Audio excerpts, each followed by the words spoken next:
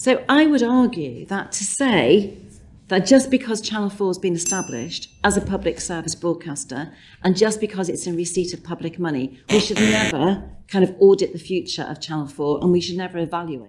But Channel 4 is not like the BBC. It's not in receipt of licence fee money.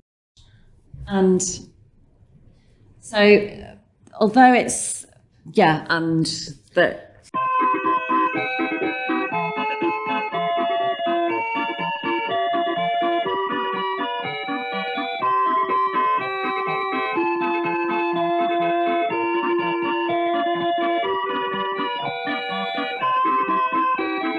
Say who's done that really well since they were privatised and a small number of years ago, I think it was 3 years ago, 5 years ago maybe, is Channel 5.